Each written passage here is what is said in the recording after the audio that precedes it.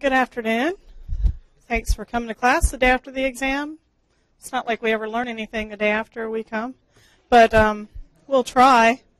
So today we're going to start on a new topic for Homework 7. We're going to be working on Big O.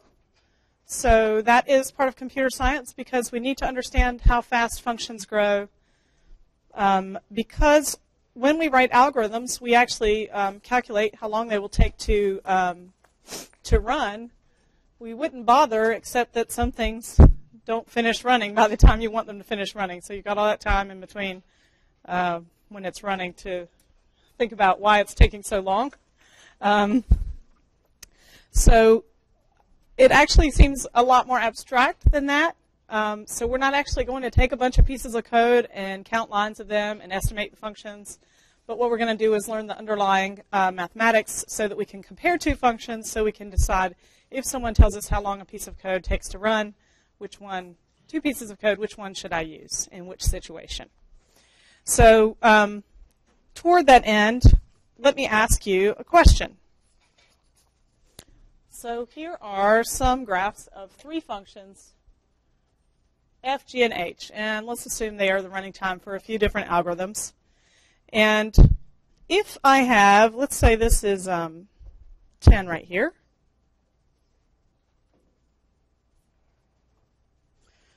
So let's say these are running times for an algorithm. And over here, this is the size of the input. So when we graph the running times for algorithms for input, this is, the y-axis is how many operations have to be done. So that's basically how many times do I bring a command to the computer and have to do something for the number of inputs. If it was a constant, so no matter how many inputs there were, then what kind of function would we have? It would be a flat line, right? Somewhere. So if it was a constant, it would be like that. Okay? And what is this line right here? That's the y equals x line. It's a line, so it is linear. Linear functions basically take about the same amount of time as how many inputs you have. So can you give me an example of a linear function? Something that would be linear for the number of inputs you have. So every time you have an input, you do one thing. What did you say? Adding? Yeah, adding would be linear, right? Because I have to look at all the elements. So I have to do one thing for every element, and each time I can add the running total. Okay? How about printing out a list? Right? Traversing an array? Any of those things are linear. How about sorting an array? N log n is the best you can do. How about bubble sort? It's bad, right? It's bad because it's n squared. So n squared is the running time for bubble sort. Which one of these looks like n squared? G looks approximately like that. Okay. And so if you were going to pick an algorithm, which one of these would you pick, saying that you want it to run the fastest? Okay, so one person votes for F. Why would you pick F?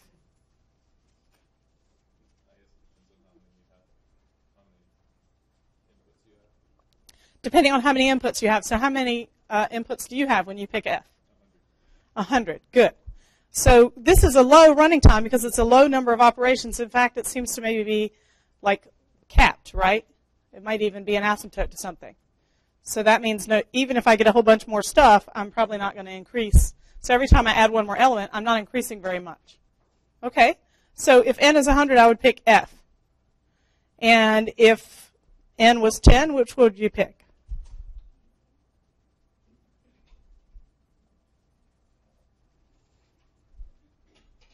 Would you pick F? No? You'd pick something less than f, which would be g, or if y equals x was one of the choices. So this is basically what we're doing with big O, is However, what we're doing is we're going to assume we're always going to pick for huge numbers of n, because for small ones, we don't care that much. Even if something takes a lot of computation time, you know, I can probably wait long enough. Except maybe this one, right? I don't really want that. Depending on what the units are over here, you might not want to wait that long even for 10 elements. Okay? So this is what we're doing when we look at functions, but we're not very good at like looking at a function and then knowing like what kind of graph it has and which one's higher than the other. So we need to have a procedure, especially for more complicated functions. So it's not so hard for us to look at functions like x squared, x cubed, e to the x, all those kinds of things, and figure out which one would be the fastest. But when we start adding and multiplying stuff together, it gets more complicated. So we need to have a procedure so we can actually tell what the big O of something is. So we have a definition for big O.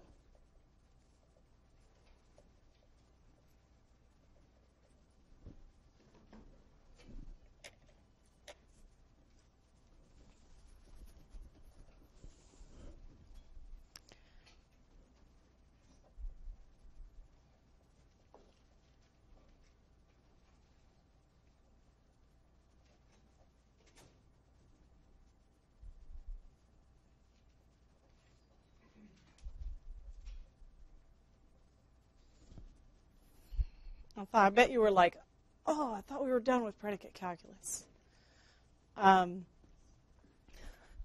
So let's read this in regular English. In regular English, this says, there are two constants, c and k, so that as long as x is bigger than k, then f of x is less than some constant times g of x.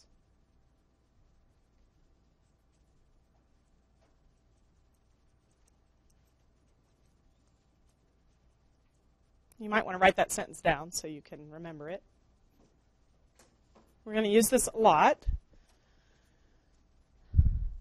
So if someone asks you to show that one function is in big O of the other one, this is what you have to prove. So you're probably looking at it going, okay. Well, let's do some examples.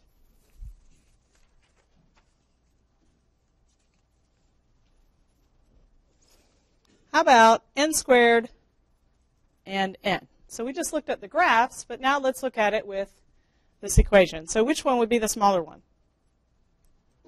N, so let's let that be f.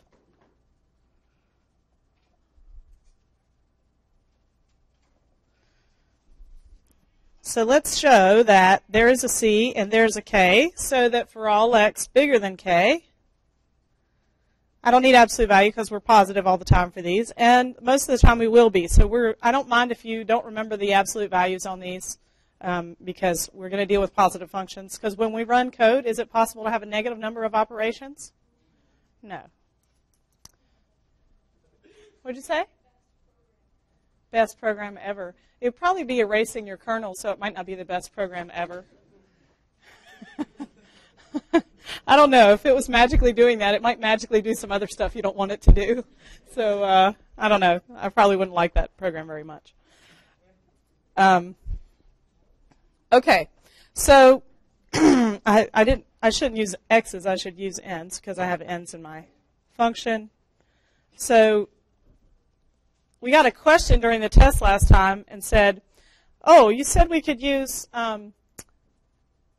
3 divides p squared implies 3 divides p. Does that mean we can also say 3 divides q squared implies 3 divides q? What is the answer to that question?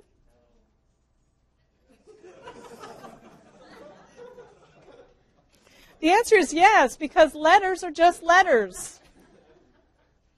If they have the form, it doesn't matter what the letter is. You can switch the letters. Remember, you can use teddy bears and hearts for letters. I'm going to start doing it if you guys don't get it soon. Okay, so yes, if you've proved it for one letter, it works for all the other letters. It doesn't matter what the letter is. Okay. So now this still looks like Greek, even though we've put some better functions in there that are more specific. So what this means is we have to find some constants, c and k, so that if n is bigger than k, then n is less than or equal to a constant times n squared. The first thing I like to do if I'm just given two arbitrary things, is let's say actually that this was 5n instead. So I'd like to get rid of as many constants as possible. So I'm going to let c equal 5 so I can divide them out. So you get to pick c and k. So this is the most confusing thing for most students.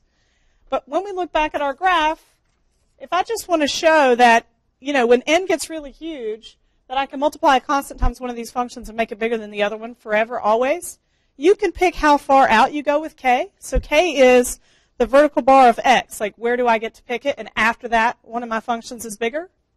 And then you also get to pick a constant that you multiply your bigger function by. The reason is that constants don't make much difference when you have like millions of inputs or hundreds of thousands. So we can get rid of constants. Yes? The k goes exactly right there. So the k is a starting value. So you remember when we were doing induction, we were proving some things like n is bigger than something? That's what we do is we pick the starting point when we want this inequality to be true. All right, so now we're going to let c equal 5. So I don't need a there exists anymore. Now I need a there exists k. I do still need that one because I've already set a value for c.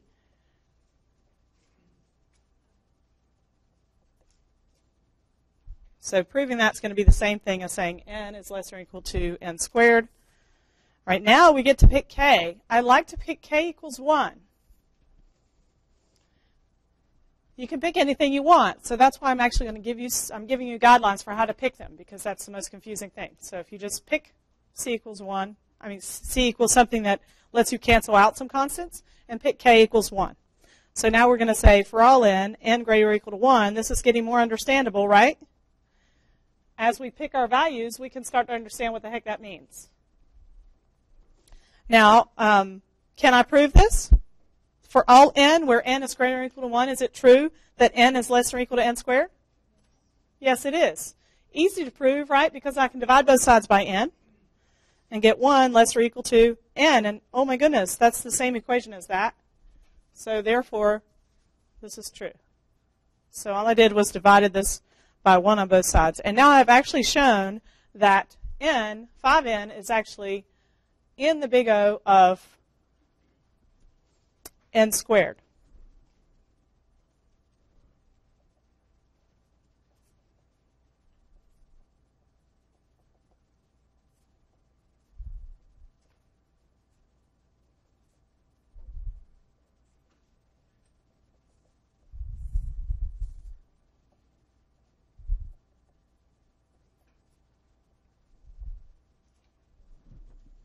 So that's how we write it. So this E, it's like a C with a dash in the middle. It's the Greek member symbol. So big O is actually a set.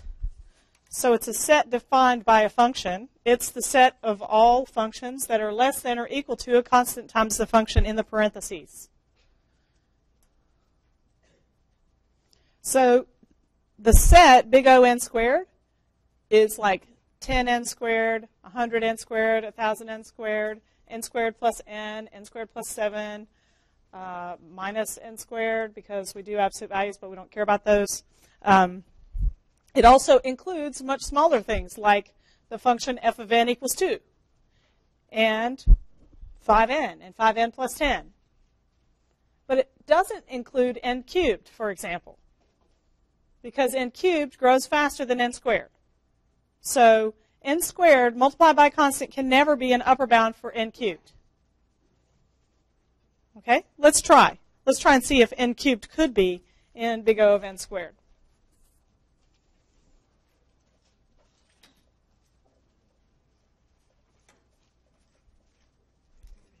So if it was, this is what I'd have to prove.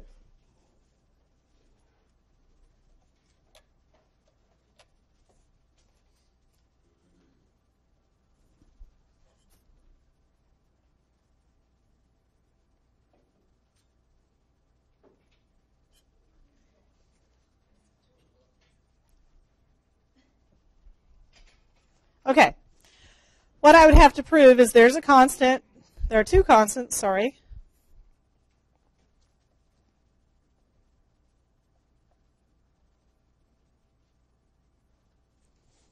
Now remember when we did our predicate calculus, if a variable comes first, it can't change based on anything else.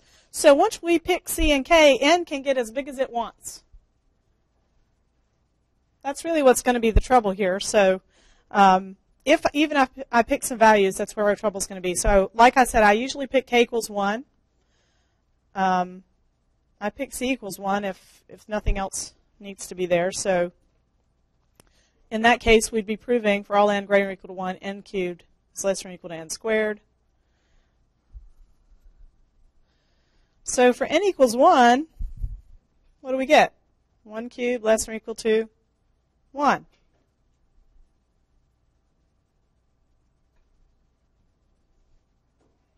Now, if I wanted to prove this true by induction, I would assume what?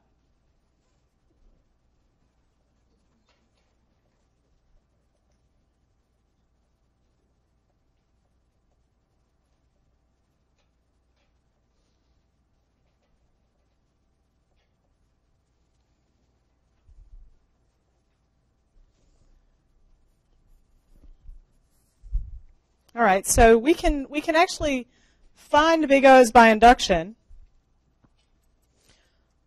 So what we need to do is write one of these sides in terms of one of the assumed sides. Or we could also make this problem easier. So when you do an induction proof, you don't have to do it the way it's formulated. If it's much easier to do some other way, you can also do that. So I would divide n squared out of both sides. Right? So that would be n less or equal to 1.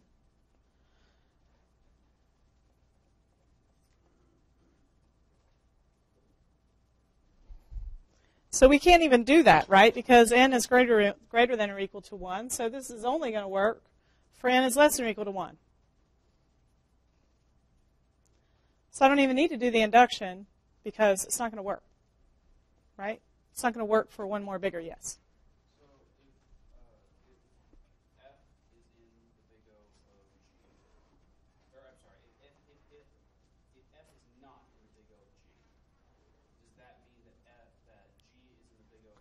That's a great question. Let's see.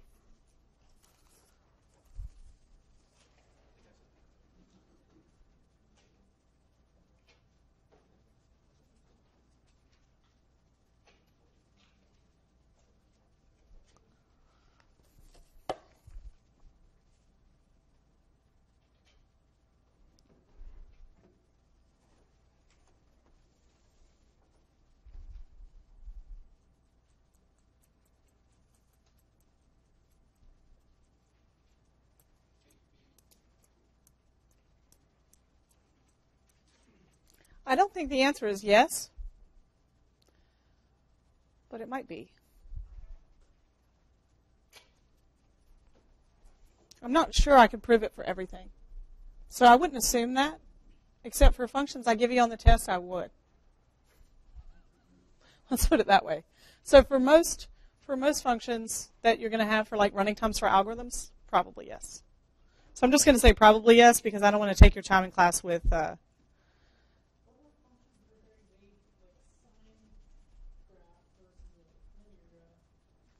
right, so if I have a sine function, yeah, we'll just say this is y equals 1. So you can have a wavy function, but usually if I multiply it, but let's say I was going to compare it to some other, so you were talking about a linear function?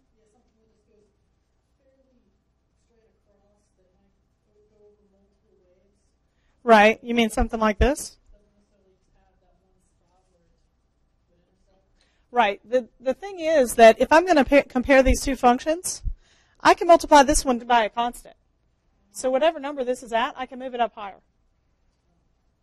So that's what multiplying by a constant does, right? So if this is y equals 5, I can multiply it by 5, and that can be y equals 25, right? So I can multiply things so I can move them, sort of magnify them, but I can't change their shape. So if something could be bounded with a flat line, I can also bound it with a sine function because I could just multiply the sine function by enough and move it up. Are they in the same big O? That's a good question. So let's see, probably yes, because I can bound a sine function with two of these. So I would say that the sine function and a linear function are in the same big O as each other. So let's look at that. That's okay.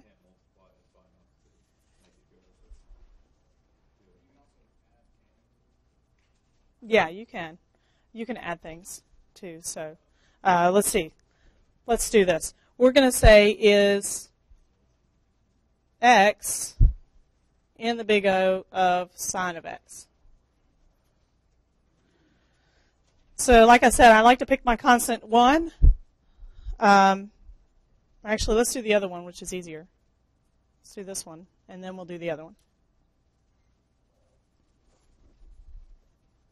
So it's really easy to show this. It doesn't even matter what x you start at. So we'll just start at 1. Sine x is bounded by what?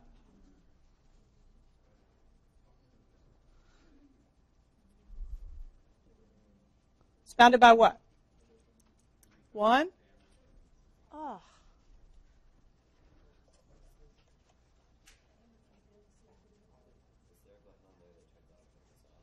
Yeah.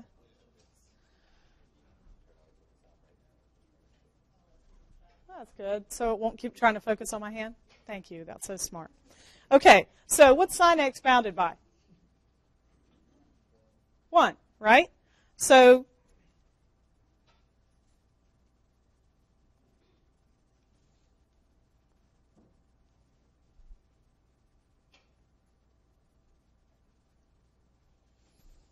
well, that's less than or equal to x, right?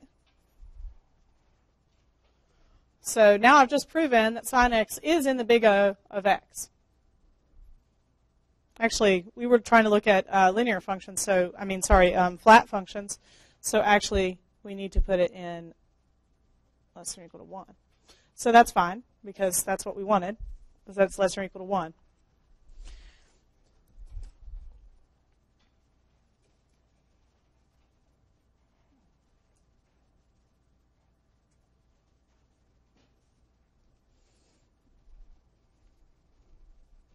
So now we want to see is 1 in the big O of sine x. So is there any way I could multiply sine x by a number and make it always be bigger than 1?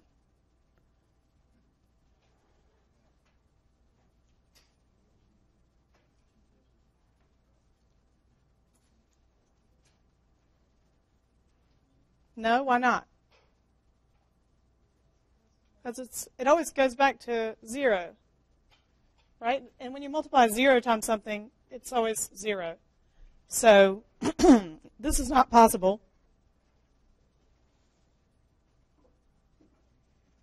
So even if I had a C right there,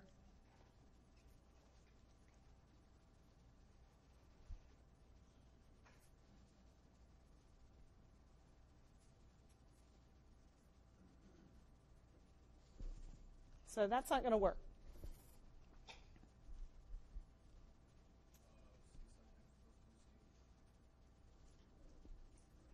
So we don't do that, actually.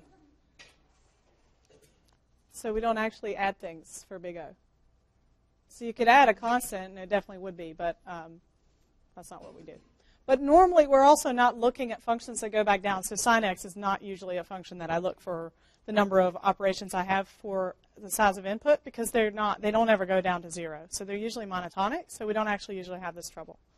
That doesn't mean something couldn't wave, but it usually doesn't wave back down to 0. So it's only because that happens. So if it happened to if it was already added, if I already had something added to it, then we could do that. Okay? Okay, so the main thing you need to be able to do, there are two main things you need to be able to do. If I give you a function, you should be able to tell me if it's in the big O of another one. And we also want to estimate the smallest big O function that we might look at for something. So, for example, let's say we have something like this polynomial as our runtime.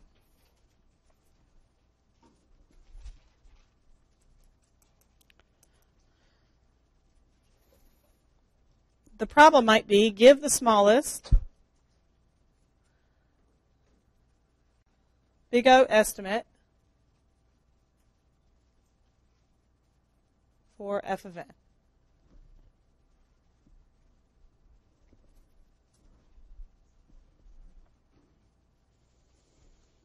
So I have a procedure for doing this.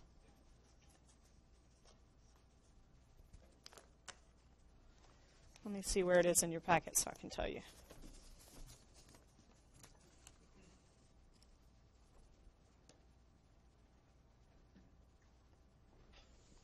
Okay, so the procedure is whenever you have a sum and you're trying to figure out the smallest big O estimate, figure out what the largest term in the sum is.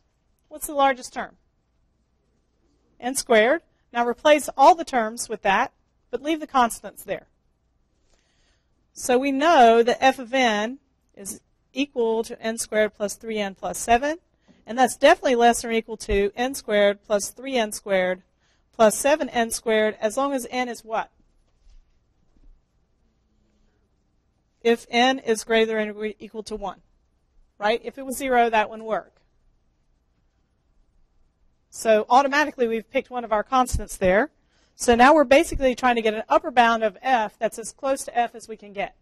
So let's add all those terms. That's going to be equal to 11n squared, right? So we've actually just now done a proof that f of n is less than or equal to a constant times n squared. It's a little proof, right? We didn't have to do very much for that. But it is a proof, because this always works. So anytime you have a sum, figure out the largest term in growth, like if n was very large, then replace all the functions with that, all the functions of n with that, and then you write down like what your minimum n has to be. It has to be 1 if you are dealing with polynomials. If you happen to pick log of n as the smallest one, which the largest term, you could be doing that. Make sure you start at n is 2, because n equals 1, log of 1 is 0, no matter what the base is, right? So you don't want that. All right, so now we just proved, so therefore, f of n is in big O n squared. So C equals 11, K equals 1, right? Because we have just shown that f of n is less than or equal to 11n squared. So C is the constant that I multiplied by n squared, and K is the starting number that this inequality is going to work.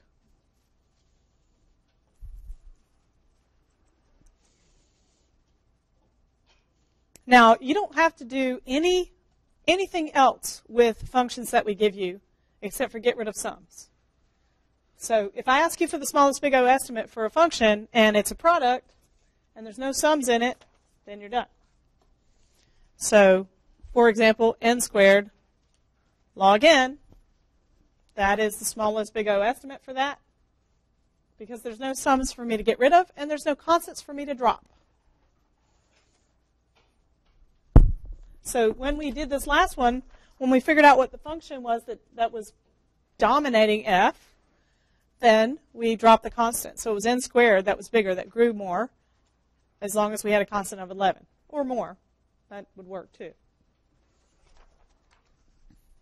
Okay, but what if I start doing something like this?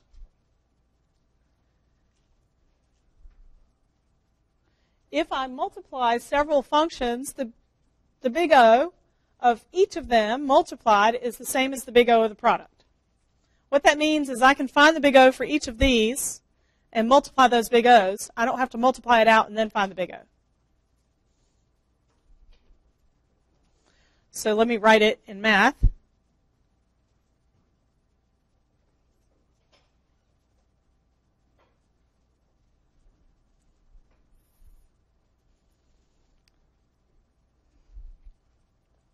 All right, so finding the big O of this is easy.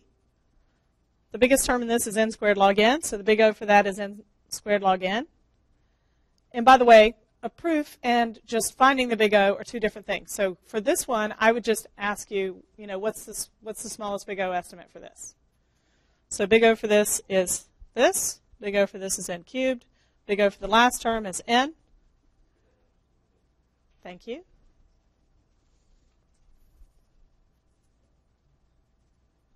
So the big O for the entire thing is all of that multiplied together. The last thing I would do is just combine the n's. 2 and 3 and 1 is 6. So that's n to the 6 times log n. Is that a proof?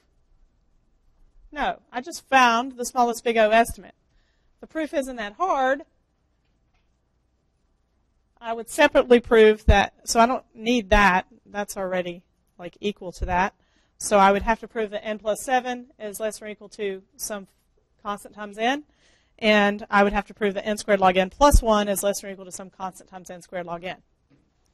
But it's easy to do with the method we just learned. So to prove that n squared log n plus 1 is less or equal to a constant times n squared log n. Do you guys have a constant in mind we could use?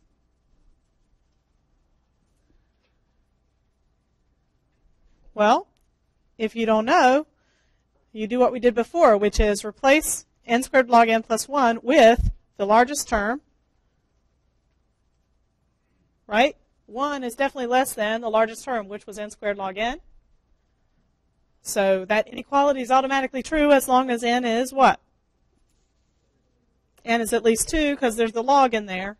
Make sure you use a 2. Yes?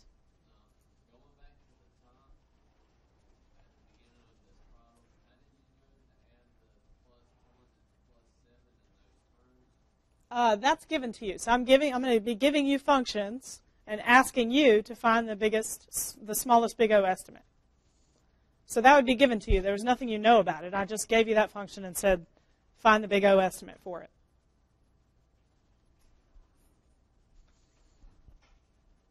Okay, so we can find the big O of each of the terms. So now we've just shown that this is 2n squared log n. So we just proved that n squared log n plus 1 has big O n squared log n with c equals 2 and k equals 2, right? And we already know that n cubed is equal to n cubed, so we can leave that in there. And n plus 7, we can do the same thing. N plus 7 is less or equal to n plus 7n, which is equal to 8n. So now n plus 7 is in big O of n with c equals 8 and k equals what? What k lets me replace 7 with 7n? 1. So if k is at least 1, I can replace 7 with 7n.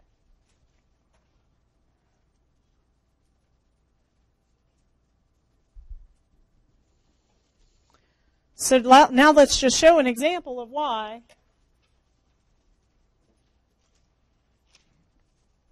all of this works. So I'm going to write out. So we have n squared log n plus 1 is less or equal to 2n squared log n. And we have n plus 7 is less or equal to 8n. And we have our function f of n is n squared log n plus 1 times n cubed times n plus 7. And so we know, since we know this, we could actually replace this. So we can say f of n is less or equal to 2n squared log n, and leave the other things, n cubed and n plus 7. Does everybody believe that? I've just shown, so we already know that this is true. We've already proved that.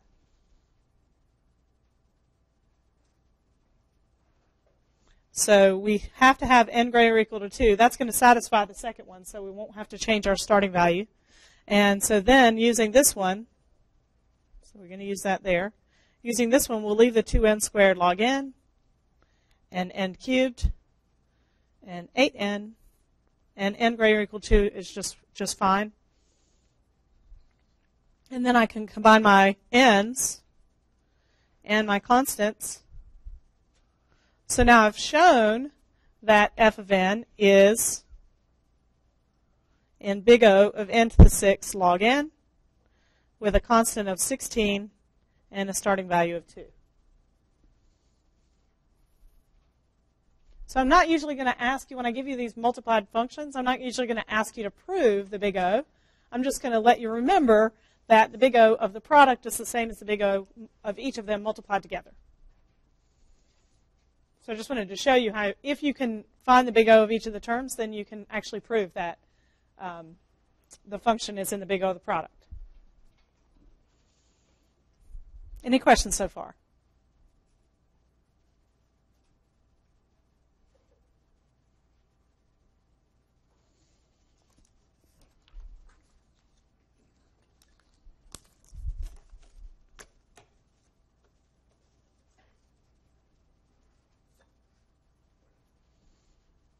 Okay, let's look at a couple of other rules.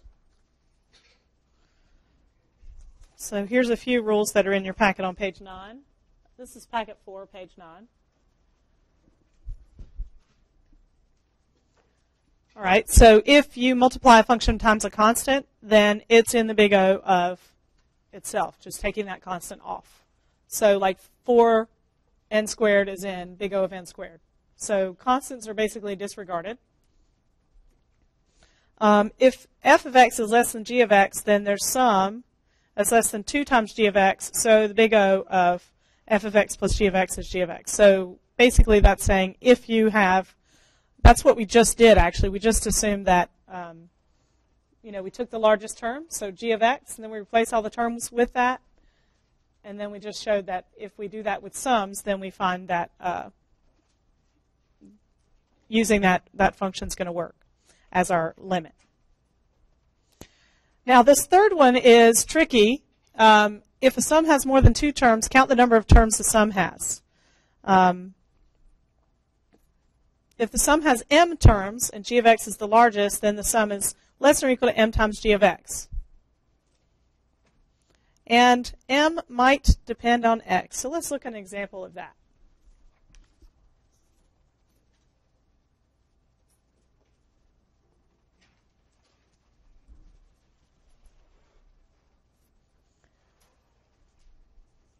Okay, let's say I want to give a big O estimate for this. And I don't want any sums. Basically, whenever anybody asks you for a big O, you don't want any sums left in your answer, and you don't want any constants left in your answer unless they need to be there like they're in a power, because that actually determines how many multiplications happen. So you need to have that one. But you want to drop any initial constants. So this is actually equal to 1 plus 2 plus 3 plus 4 plus ... plus n. Does anyone want to guess what the big O of this is? Okay, I have a guess of n.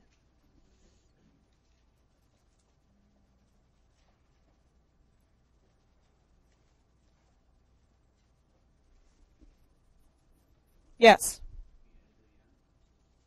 Ooh, n to the n. It's definitely in that. That's a huge, huge function. Okay, so if anybody asks you for a big O estimate, you could try that one. It's probably going to work. The only thing it's even going to beat n factorial, so you're way, way over. So I usually ask you for the smallest big O estimate. It is technically right. I totally acknowledge that. But it's not super useful.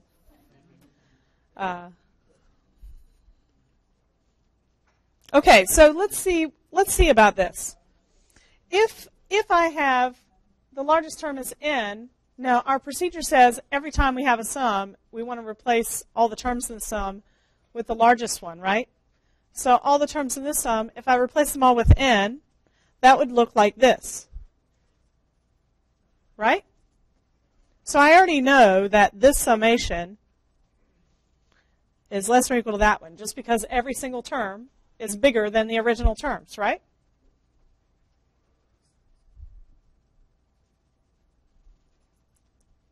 Well, what is this number equal to?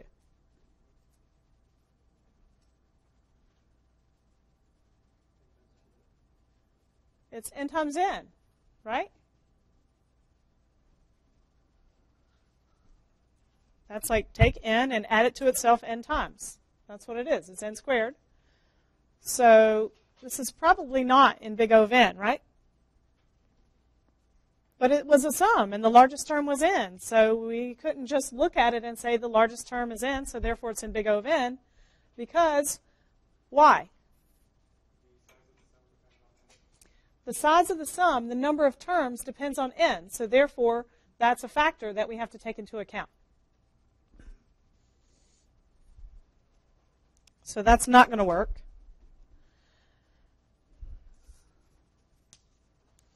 All right, where do you did that? Now, the last rule. Any questions about this one before we go on?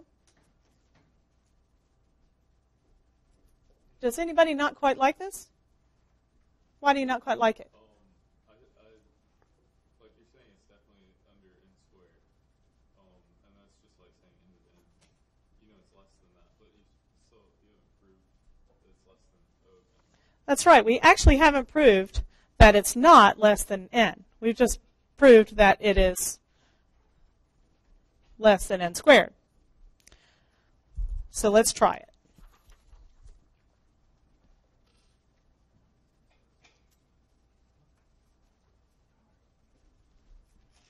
You were going to have to do some more math anyway, so it doesn't matter which math. Someone up here said darn, in case you were wondering. I was explaining that the torture was going to go on regardless. It's just which one you get.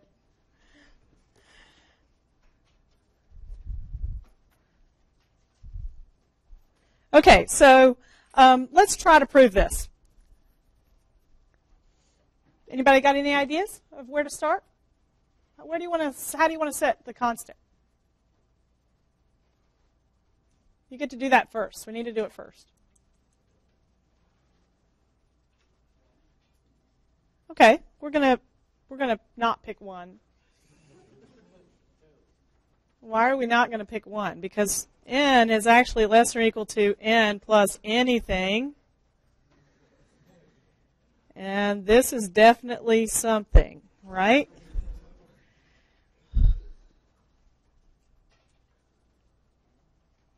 Oh, we'd like to pick that c equals n, but it has to be a constant, so it can't be n. 7? Okay, let's pick 7.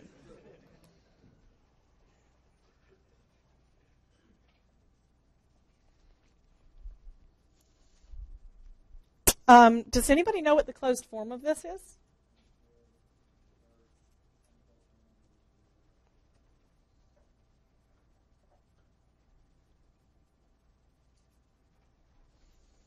Okay, let's divide both sides by n.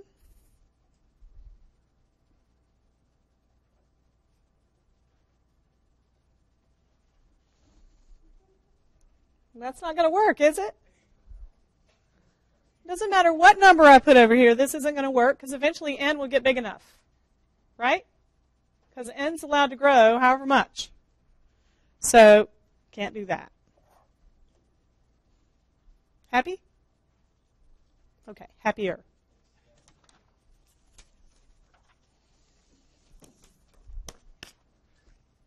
Now I'm going to introduce division.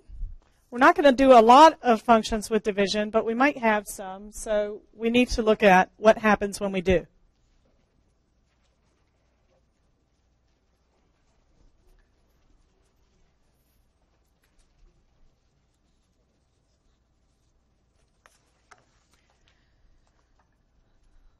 So, do you think we can take the big O of the top and the big O of the bottom and get the big O and divide those two to get the big O of this?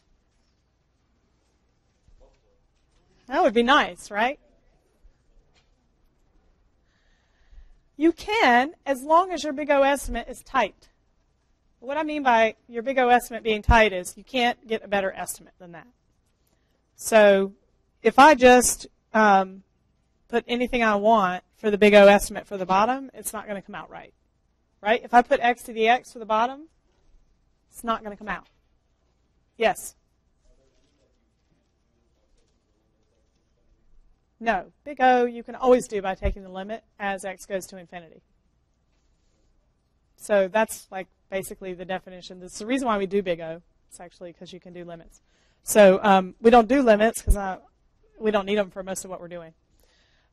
So you could take the limit, but we don't need to do it. What I just want to mention to you is one of the things that we do when we find big O is we find the biggest term of the sum, right? when I'm doing the top, I can totally do the big O at the top like I normally do. So this is definitely less than or equal to x squared plus x squared over x plus 1, right? All I've done is replaced a 1 with x squared. So it's definitely getting bigger as long as x is greater or equal to 1.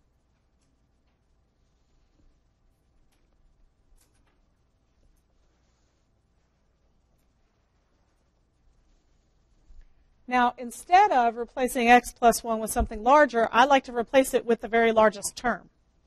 So it's not technically replacing it with a function that is bigger than x plus 1, but it's the same size as x plus 1. So I'm going to replace the bottom with the largest term of the sum. So if I have a sum on the bottom, I'm going to replace it with the largest term, because if I do that, then this less than or equal to holds, because the sum is definitely larger than the largest term. So I have to have that. So x plus 1 is greater than x, right? So if I divide something by a smaller number, then the number gets bigger, right?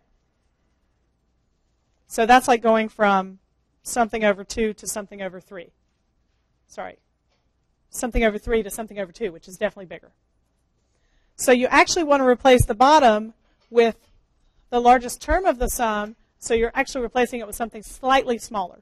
That's what we're doing. So when we do big O, we can do that.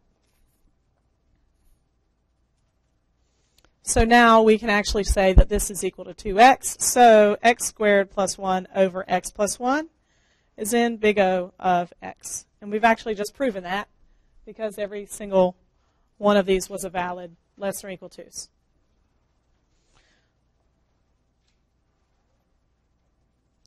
And you should be able to tell me what C and K are when you're done with this. And they should show somewhere. So here I have my K, and here I have my C.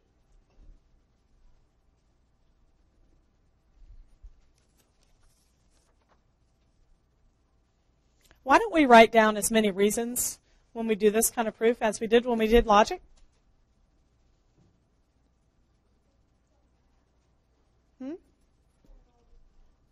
It's all just math you've been doing forever and ever and ever. So that's why. So when we did logic, you weren't walking around when you were 8 going, modus ponens, my kid's not even going to do that. But you have been adding the same thing to both sides of an equation. You've been multiplying them by 2, things like that. So that's why you don't need to write down stuff. So if I thought you didn't know it, you'd have to write down more. But I assume that you know how to do basic math. I know it's sometimes wrong, but it's okay. All right, so when we have a division, just be careful about replacing the bottom with something huge. Okay, so let's look at a few functions and see if we can order them.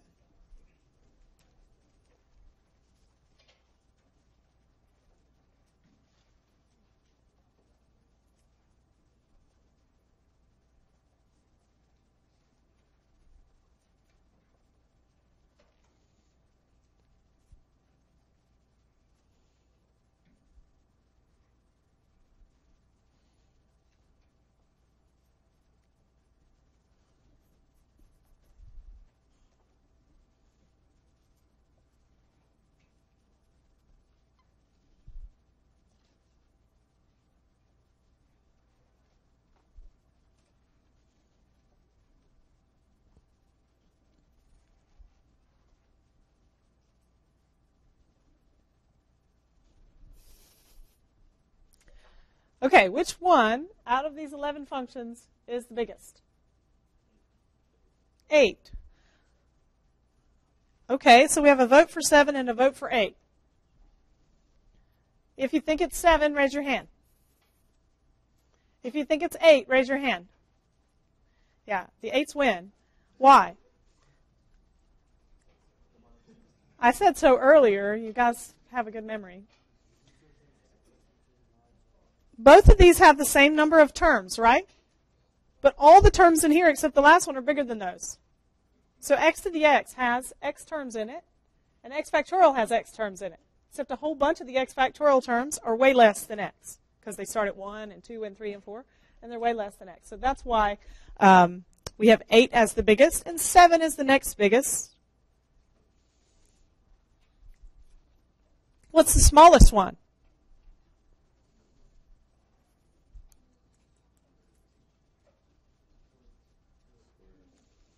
I heard a vote for 2.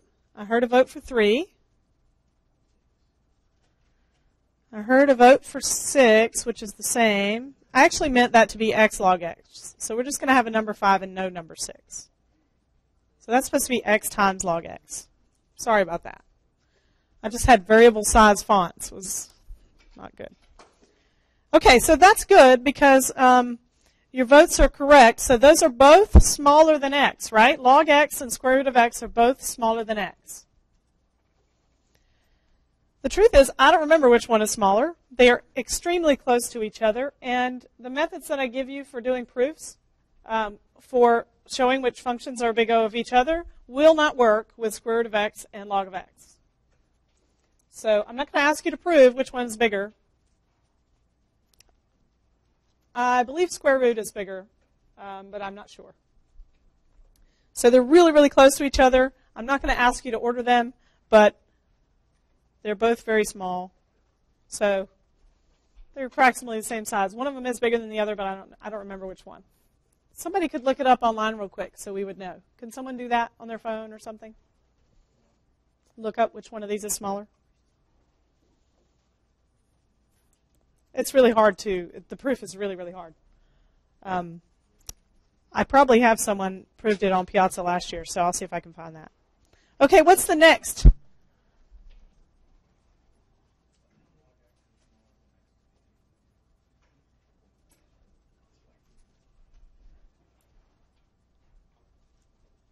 Yeah, we're going to have to look it up. I don't remember, and I don't want to claim the wrong thing. Log x is smaller?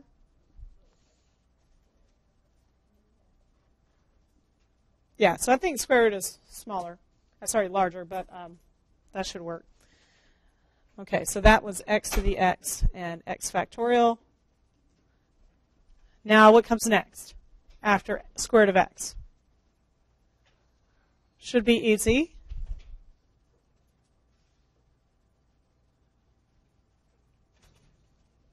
Is it 11? Is it x squared log x? Certainly not. That's bigger than x squared, right? And x squared is bigger than x. Anything smaller than x there?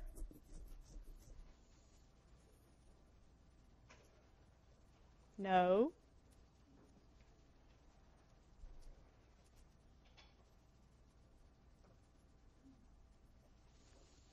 All right, where does x cubed go?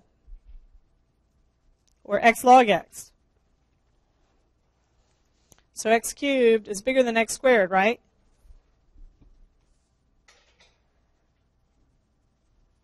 How about x log x? Is that bigger than x squared? Raise your hand if you think it is bigger than x.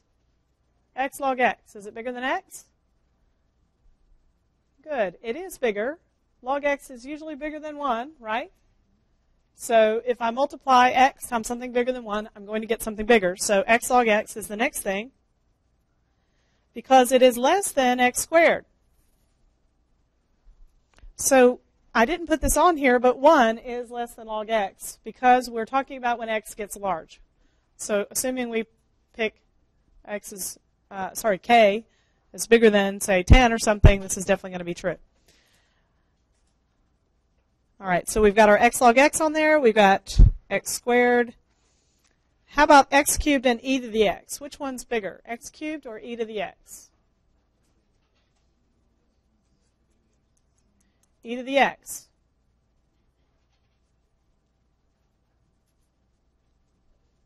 Should be. Okay, so that's the order we have. So polynomials are less than exponentials, yes? X squared log x. Okay, so where does that go? In between x squared and x cubed. There we go.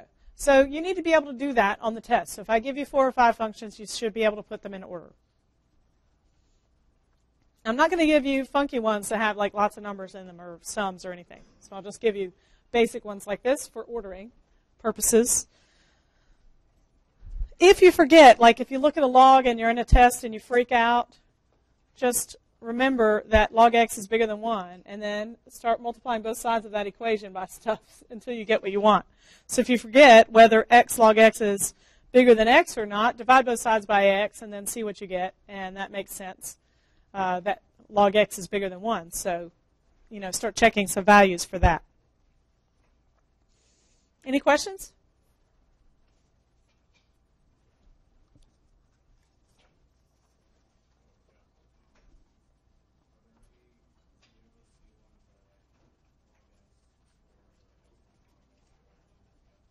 Yeah, so we can have functions that are log x quantity squared.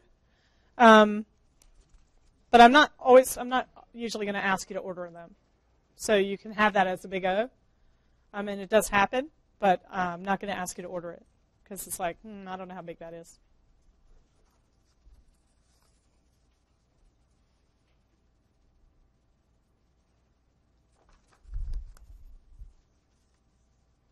Okay, so now we're going to look at a couple of more definitions. So in your homework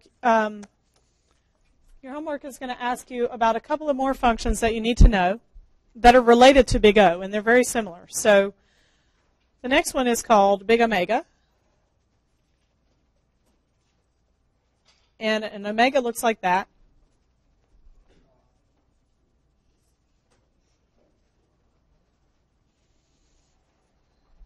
And the definition is exactly the same as big O, except for you switch the less than or equal to sign to a greater than or equal to.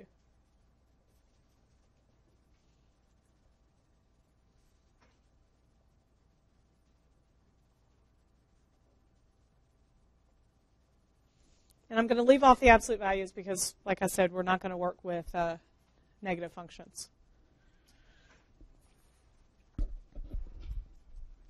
So big omega, so f is in big omega of g if this is true. So that definition is the same. So that equation and this statement mean the same thing. So this is like the opposite. So if f is in big O of g, it is definitely not going to be in big omega unless they are approximately the same size.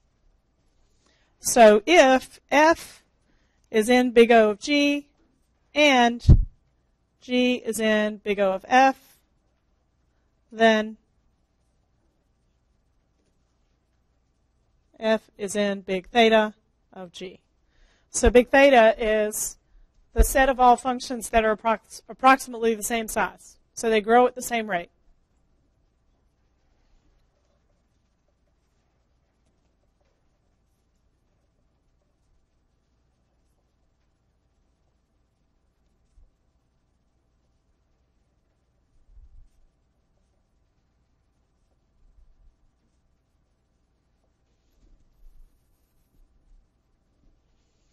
So I'm not going to ask you to prove that anything is big omega or big theta of something.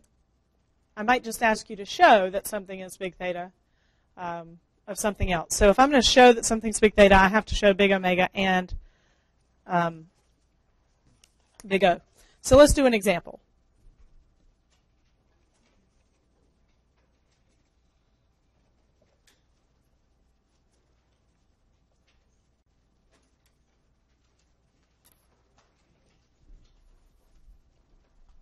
So if I want to show that 10x squared plus 100 is in big O of x squared, I first am going to show that f of x is in big O of x squared. So 10x squared plus 100 is less than or equal to 10x squared plus 100x squared, as long as x is greater than or equal to 1. And this is equal to 110x squared. So now we have f of x is definitely in big O of x squared with c equals 110 and k equals 1. So now I have to show that f of x is in big omega of x squared. So what I want to find now is a lower bound, and the easiest way to find a lower bound for the sum is just to take the biggest term and drop everything else in the sum. So now we've actually just proven f of x is in big omega of x squared. Sorry, that's not a very nice one. C equals 10 and k equals 1. So what we've just done is we've actually bounded 10x squared plus 100 on the top and on the bottom. So on the bottom, it's bounded with 10x squared, and on the top, it's bounded with 110x squared. So what that would look like on a graph is that I could draw all those functions, and if I draw 110x squared, it'll always be above this one, and if I draw 10x squared, it'll always be below it. So I've sandwiched my function in between those two, and therefore they grow at very similar rates. So it's super easy to show that something's in big theta if it actually is. So it's really not hard to do. If it's a sum, you just, to show big theta, big omega, you just drop all the terms except the largest one.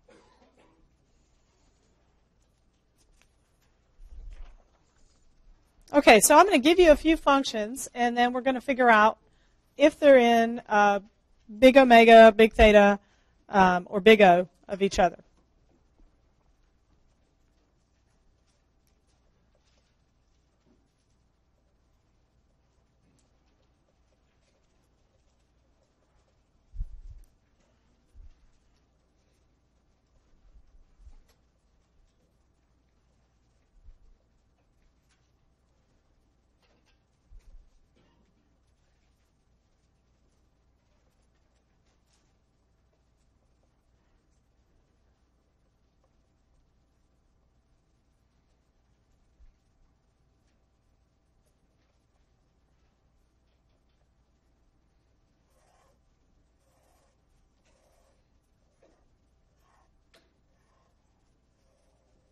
All right, so in our first row, we have 1,700x plus 20,000. Is that in big O of x squared? So when I ask you if something's in big O, can I bound it by a constant times x squared? Is it less than or equal to some constant times x squared? Yes. So is it in big omega of x squared? No, because they are not approximately the same size. So it can't be in the theta.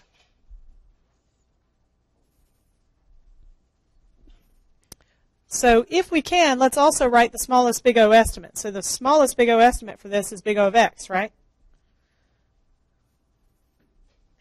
All right, x log x plus 17x plus 1. Is that in big O of x squared? Yes. Because the largest term is x log x, and that is less than x squared, which we already talked about before. And the smallest big O estimate is x log x. How about x squared log x? Is that in big O of x squared? No, it isn't. Is it in big omega of x squared? Yes, because I can prove that it's bigger than x squared as long as x is big enough. And it can't be in big theta unless it's in both. How about x squared plus x cubed plus 3? Is that in big O of x squared? No. Is it in big omega of x squared? Yes. And it's not in both. So how about, can you make up a function that is in big theta of x squared?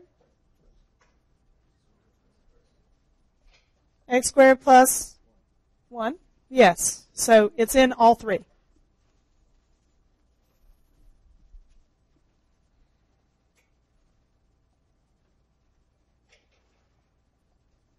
So those are the smallest big O estimates for those. So we've already done the kinds of things that you have to do on this homework for big O. The last thing that you'll have to do occasionally is to do a proof, an induction proof, to show that one function is smaller than another one. So let's do one. So let's prove this one that we weren't certain about to begin with, that n squared is less than or equal to 2 to the n. And we're going to do it by induction, because that's how we prove things that need to be true as n goes to infinity. So what do we need to start with?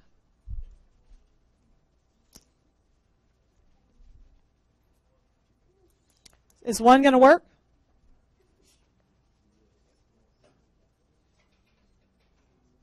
If we put 3 in here and we put 3 in there, we get 9 is less than or equal to 8. So let's start with n equals 4. Okay? So we're going to get 16 is less than or equal to 2 to the 4th, which is 16.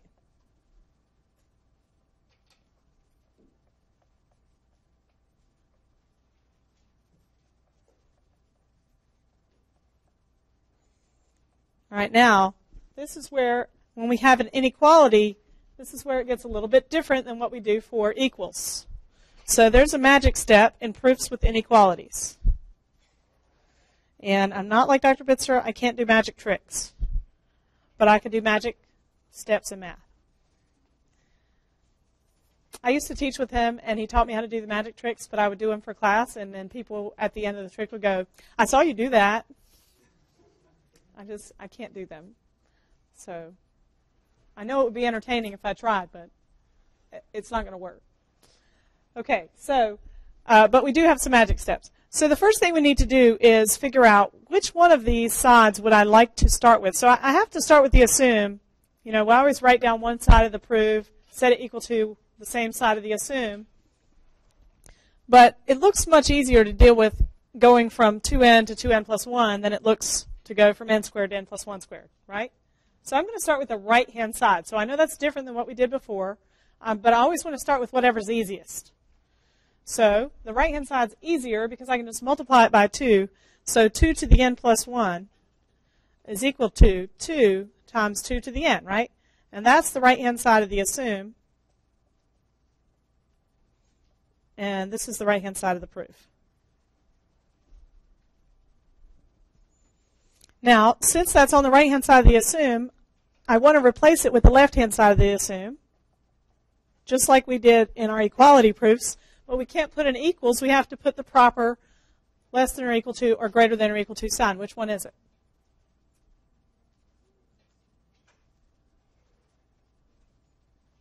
If you think it's greater than or equal to, raise your hand. If you think it's less than or equal to, raise your hand. If your hands are busy writing, raise your hand.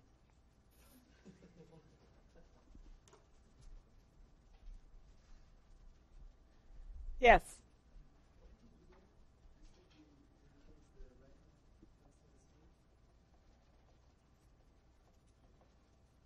I messed up. That's what I did. No wonder nobody voted for the right thing.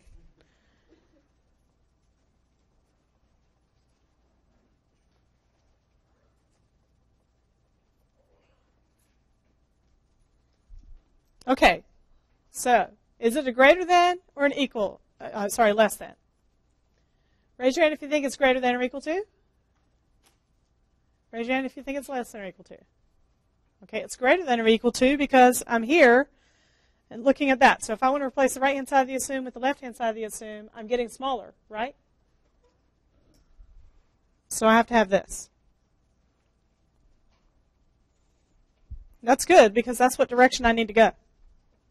So now I have 2 to the n plus 1 is greater than or equal to 2n squared. And I want 2 to the n plus 1 is greater than or equal to n plus 1 quantity squared. So here's the magic step. The magic step is, if I were to have 2n squared is greater than or equal to n plus 1 squared, then I could get this, right?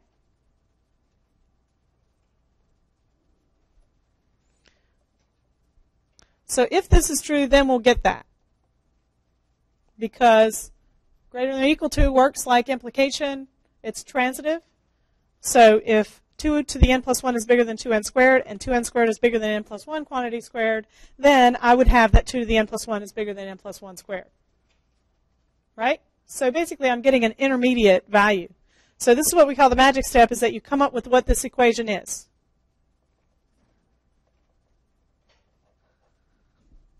It's not hard, and most magic tricks aren't that hard.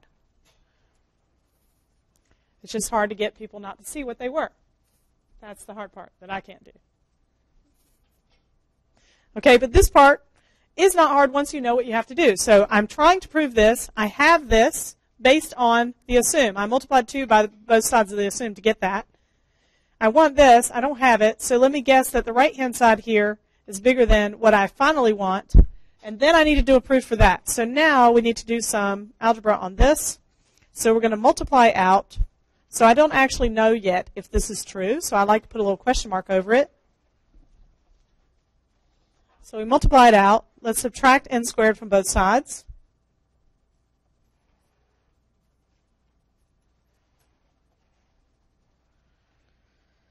And at this point, I usually also divide both sides by n.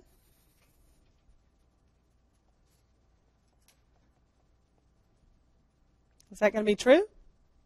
Yes, because 1 over n is always less than or equal to 1. And n is greater than 4. So this is fine.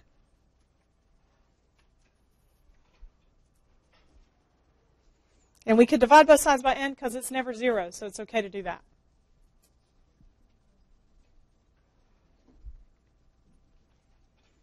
So I do finally say, since 2 to the n plus 1 is greater or equal to 2n squared, and 2n squared is greater or equal to n plus 1 quantity squared, then 2 to the n plus 1 is greater or equal to n plus 1 squared.